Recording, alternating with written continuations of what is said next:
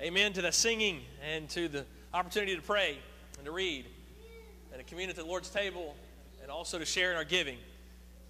We're thankful for every Sunday. We're thankful for this Sunday.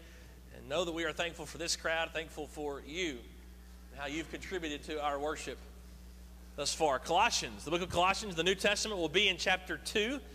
We're going to begin in chapter 2, verse 4 in just a moment. Colossians chapter 2 and verse 4. Sometimes when tornadoes strike particularly rural areas, there's an interesting phenomenon that will happen, and that they will find dead chickens, and those chickens do not have feathers. They're bald chickens. For decades, the assumption was, well, the wind speeds are so fast it almost causes the feathers to just explode off of the chicken. Late 1800s, a man even tried to devise a test by which he could figure out the speed at which chickens lose their feathers in tornadoes. And that just became the accepted reason as to why this would happen from time to time. 1975, a man named Bernard Vonnegut wrote a little paper, and he debunked that study, said it's not wind speed. There were even a few extreme kind of scientists who would try to say, well, this storm might have been this strong because it had chickens without their feathers.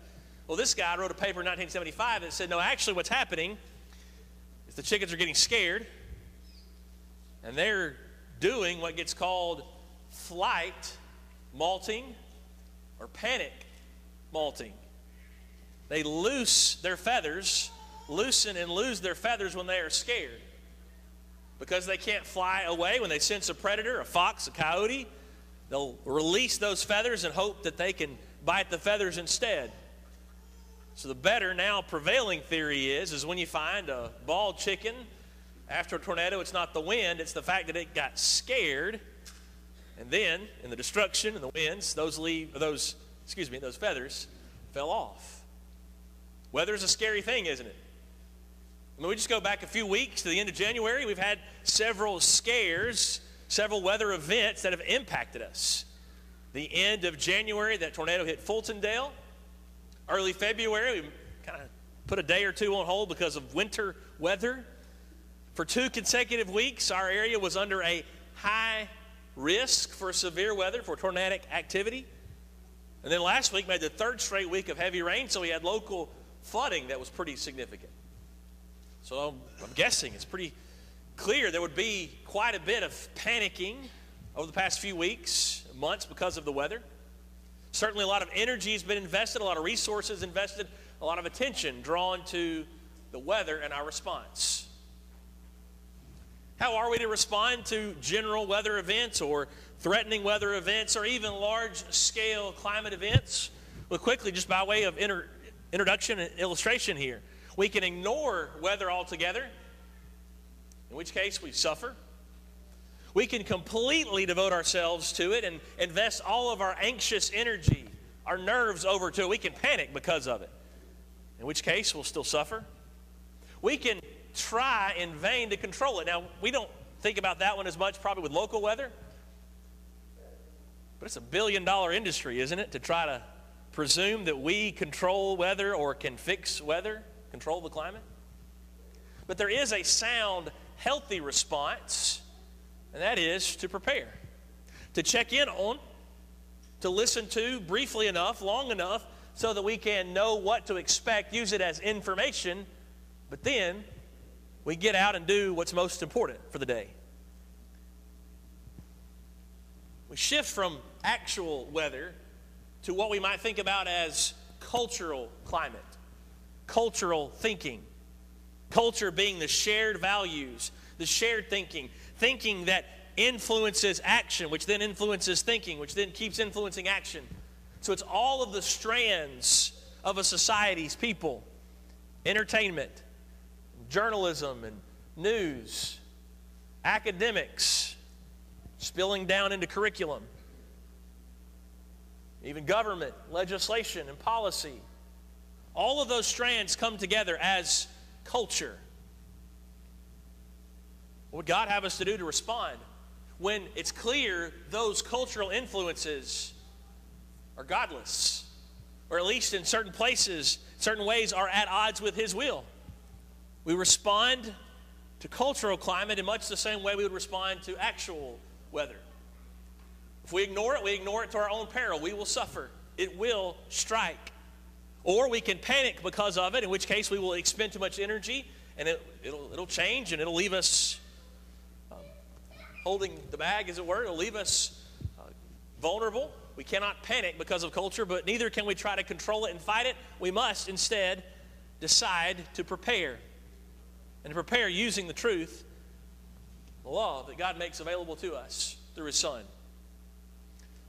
Over the next several months, we're going to keep coming back to, and even starting from the book of Colossians, using this, not necessarily this idea, but just knowing that the book of Colossians is a great place for us to start in terms of preparing ourselves with the truths that God has made available in such a way that keeps us prepared no matter what false cultural thinking is out there. There's something unique about the book of Colossians and its relationship to Paul, and that is that Paul had never been to the city of Colossae. He had never been a part of and with the church that met there. And yet, he could still write to them and explain the beauties of Christ in such a way that would prepare them for any false thinking they would be bombarded by. So even though Paul has not been to Parish, has not been to the United States of America in 2021, this letter will help to prepare us, prepare our minds, to keep preparing us for a life and for lives and for the work of the church in such a way that helps us to defend against and be productive with the gospel. Listen to chapter 2, verse 4. I say this in order that no one may delude you with plausible arguments. They may sound good, but they might deceive you. For though I am absent in the body, yet I am with you in spirit. Even though there's a distance between us and Paul, even though he's never been, we can take this letter that he's written to a church he's never met and learn from its deep truths to help us in such a way that will prepare us to carry out the mission, but also be prepared in the midst of a challenging culture. So how does God? How does God want us to respond to a current cultural climate that has some issues, that has some conditions that are at odds with His very will? We'll notice three passages in our time together this morning. Let's start in chapter 2, specifically verse 8. Chapter 2, verse 8. See to it that no one takes you captive by philosophy and empty deceit, according to human tradition, according to the elemental spirits of the world, and not according to Christ. For in Him the whole fullness of deity dwells bodily, and you have been filled in Him who is the head of all rule and authority. So what we learn, first level here, is that in the midst of an unsatisfied culture, Christ gives fulfillment. You'll notice the dangers he enumerates in that verse number 8. It's philosophy. Every generation, every era, every location has its core philosophies. But when those philosophies are not rooted in God, they do not come from Christ, using the phrase according to Christ there at the end of verse 9. When they are not according to Christ, they take us captive. They bind us. They constrain us.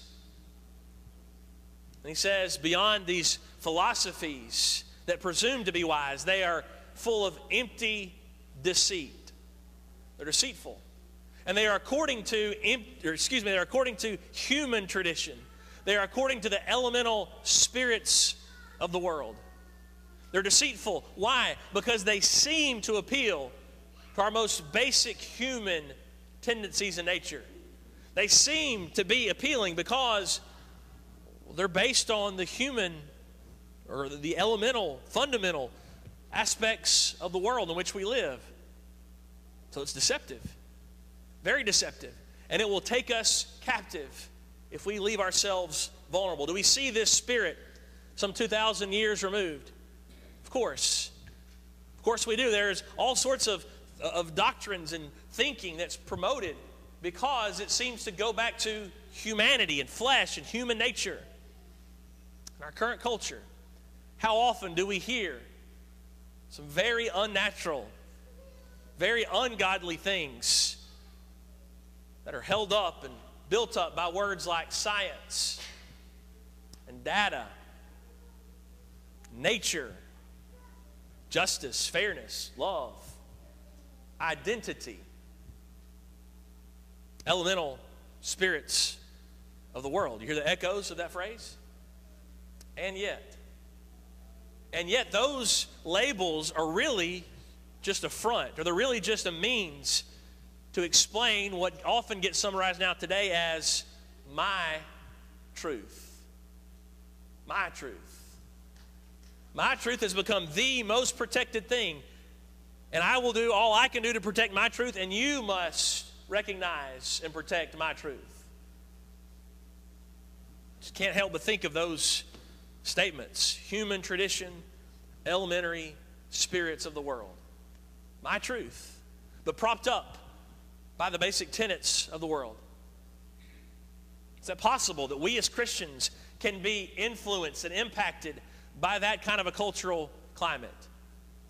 Of course. We Christians are vulnerable. We're vulnerable to thinking that says, whatever I experience, that's what goes. That I'll leave room for God, I'll leave room for Christ, but it needs to be on my terms. It needs to be what I prefer. It needs to be about me. Or maybe we run to those aspects of the world and we seek fulfillment in them. We Christians are still vulnerable to being tossed about. Paul would use that phrase, Ephesians chapter 4, verse 14, tossed about by every wind, every wave of doctrine. We can be tossed about by our desires to keep up, to fit in, and to stand out. That prevailing way of thinking in our culture can and will influence it if we are not prepared to defend against it. But notice in this text of Colossians 2, Christ is the solution. This thinking does not come from Christ, but what does come from Christ? Verse 9, in him the whole fullness of deity dwells bodily. God dwells fully in Christ. Therefore, what's possible? Verse 10, you have been filled in him. How did he describe the deceit in verse 8? By philosophy or empty deceit. When the world's philosophies and thinking enter our lives, they will inevitably leave us empty. We will keep going back to them because they never fulfill. But Paul says, when you live and think according to Christ, because he is completely filled by God, he is the fullness of God in bodily form, he now fills you completely. And Paul would close Philippians chapter 4 and verse 19, my God will supply, my God will fill, same verb. My God will fill, fulfill, will supply every need of yours according to his riches in Christ Jesus.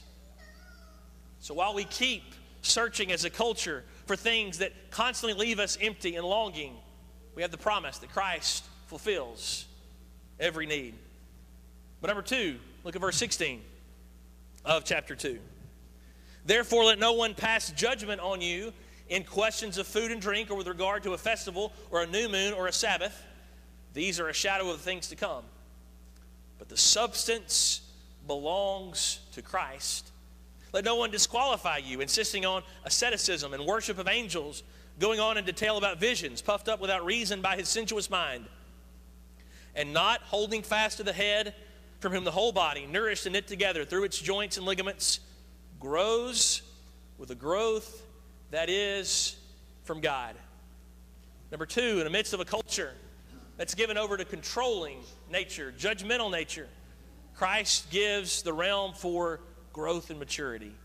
And notice verse 16, the phrase is past judgment. Verse 18, the word is disqualify. Those are clearly parallel terms. But what's interesting is the verses themselves describe opposite ends of the spectrum. We would likely summarize verse 16 as those who pass judgment in a legalistic way. Things that are concerning the law. Far right, if you will.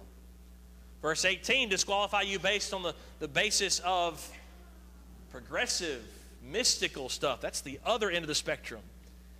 What that should remind us is that in any culture, of any place, the temptation to reach down and to control and manipulate others with judgment, disqualification, it is not a respecter of persons. It's not a respecter of backgrounds. There are conservative and there are liberal people both who will give over to judgment and controlling natures. Now, do we see that in our culture today? 2 words. 2 sets of 2 words. Cancel culture. Does that sound familiar? Right? There's just prevailing thought right now. It's celebrated. It's honored. And if one person has one slip up from decades ago or maybe even recently, let's just cancel everything about them. Another phrase. It's more of an academic phrase, but the trickle-down effect has resulted in cancel culture. It's prominent in universities, it's prominent in that academic setting, and it's already trickling down even into public school curriculum. Critical theory, maybe attached to race or gender or economics or sexuality. Critical theory. It used to be that critical was almost a good word. Let's look at what's good, let's look at what's bad, let's keep what's good and improve on or remove what's bad. But now when we hear that phrase, critical theory, attached to anything, it's essentially the same thing that would have been called several decades ago Marxism or communism. That anything that might have anything bad at all, let's just tear down the whole structure. That's what critical means now for many of these circles. A house has a single rotten board, let's tear down the whole house. A house has a single stone in its foundation that was a few centimeters off. Let's just tear down the whole structure. That's a culturally celebrated value across this nation and around the world. Let's just tear it all down. Now, can this judgmental spirit, this cancel idea, disqualification, can that impact Christians? Are we Christians given over to judgmentalism, trying to control? Absolutely. We can take truth, core truth, beautiful truth. We can still use it as an excuse to mistreat others. Interestingly, at the end of this paragraph, verse 23, Paul says this asceticism is a form of self-made religion and that it does not possess, it has no value for stopping the indulgence of the flesh. Think about that for a minute. We are quickly drawn to trying to control and manipulate, and yet it comes from selfishness and it does not actually control the flesh. It doesn't control us. It doesn't work. And yet we as Christians can buy into that thinking as quickly as anyone else can. We can also buy into the thinking when we refuse to extend forgiveness to others. Growth and maturity will not happen in an environment where forgiveness is not celebrated and honored and given to others. That's why in this paragraph we see Christ is the solution. Verse 18, they've cut themselves off with this disqualification, all this mysticism. They've cut themselves off from the head. The head is what nourishes. The head is what brings the whole body together. And then the closing phrase of verse 9 is it grows with the growth that comes from God. God-given growth doesn't come from control, manipulation, judgmentalism, or disqualification. It comes from the people of God submitting humbly to the grace of God, through the truth of God, and keeping on walking in Christ. He is the solution. You take a plant, and it's just as easy to overwater and kill that plant than it is to underwater that plant. Or put it in too much sun as it is to leave it in too much shade. We can overdo some things. And these false teachings around the culture in Colossae were guilty of that. And he warns them, don't become a victim to that kind of thinking. Instead, you be sure you're attached to Christ, because it's Christ who gives the growth. Parallel passage of Ephesians chapter 4. When each part is working properly, it makes the body grow so that it builds itself up in love. Love is the arena in which God causes the church and causes us to grow. Number 3, go back to chapter 1 as he discusses the Colossians directly and the journey they've taken. Chapter 1, verse 21. And you who were once alienated and hostile in mind, doing evil deeds, he has now reconciled in his body of flesh by his death, in order to present you holy and blameless and above reproach before him, if indeed you continue in the faith, stable and steadfast, not shifting from the hope of the gospel that you heard. Number 3, to a hopeless culture, in the midst of a hopeless culture, Christ gives transformation. You'll notice here, he's talking directly to them. They would have been Gentiles. He says, you were once, you used to be alienated, hostile, an enemy of God. And that led you to do evil deeds. We experience that. We see that in the culture around us. Have we experienced that ourselves? We understand what it means to be at odds with God. We alienate and cut ourselves off from God. That leads to further disappointment and hopelessness and anger and resentment, which then leads us to even more evil deeds and sin, which creates the separation more and more. It's a cycle that continues. And we don't have to look long or far out into the culture around us to see that cycle continuing. And it's replayed that cycle so many times that the starting point for much of the prevailing voices right now is to not even start with God in the picture. To just have their backs turned completely to any semblance of truth that acknowledges God.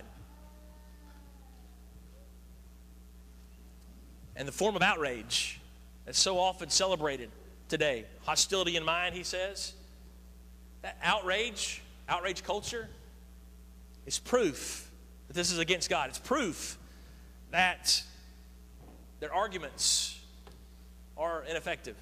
If you have to get louder and louder and louder in order to get what you want, that in and of itself is proof you're not hanging on to truth. Truth doesn't need outrage in order to be effective. What about the church? What about we as Christians? Are we vulnerable to this kind of thinking? One way we're vulnerable to it is that we forget that we've gone through the same path of the Colossians. We forget that we were once alienated. We forget that we were hostile and enemy of God because of sin. We forget that we had sin in our lives. And that kind of arrogance, that pride, will not help us. And it's an affront to God in and of itself. It can also be hostile to God, and we can also fall prey to this thinking when we adopt the same hopelessness of the culture around us. When we begin to listen to these voices so much that we begin to think, well, there's not really any hope. There's no hope for change. There's no hope for good. When we realize what God has done through Christ, you see it in the text, Colossians chapter 1. What's he done? He's reconciled. He's closed the gap, paid the debt. That's in the past, but that preserves something in the future. What's now possible because of what he has done for us in the future? We can stand at judgment in holiness, in blamelessness, and above reproach. He transforms those three things. He transforms alienated mind into a holy life. He transforms the hostile mind into blamelessness. He transforms evil deeds into being above reproach.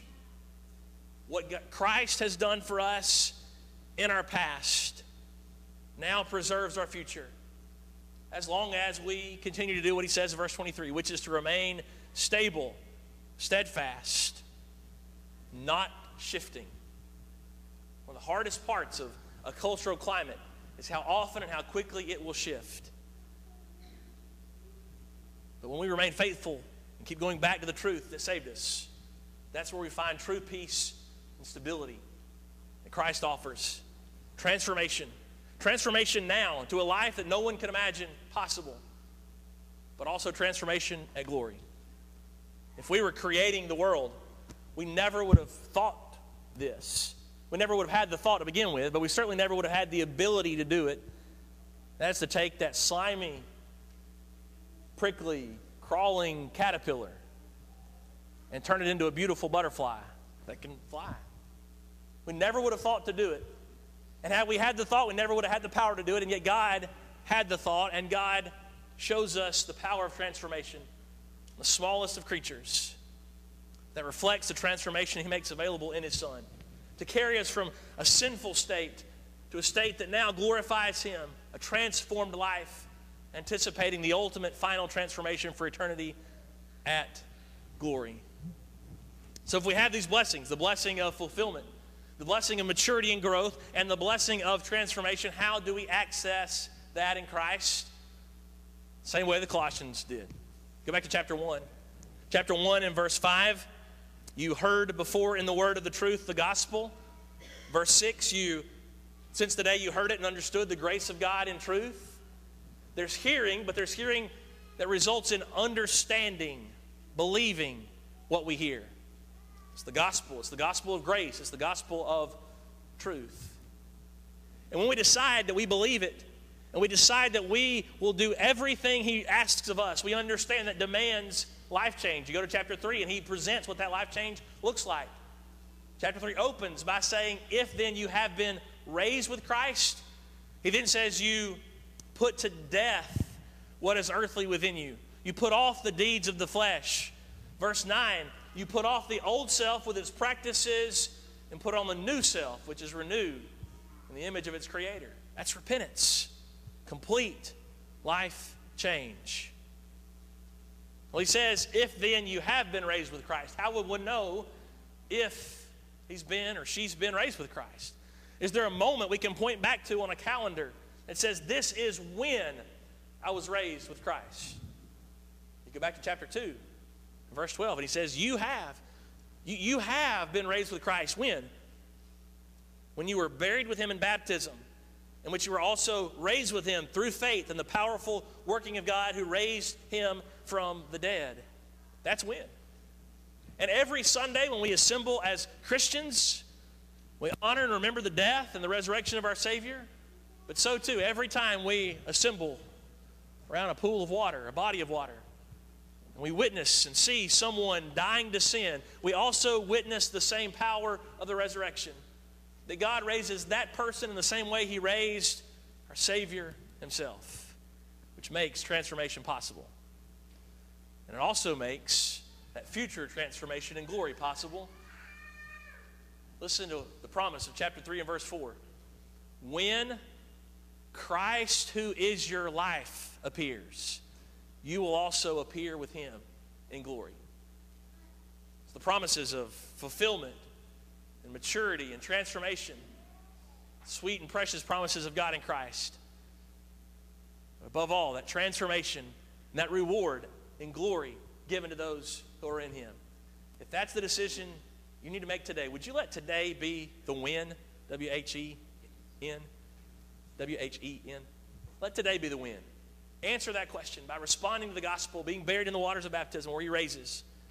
If you need to come back to him, knowing you need forgiveness, you need to walk with him once again. Let the blood of Christ cleanse you once again by repenting, and we'll pray with you and for you and walk with you and love you.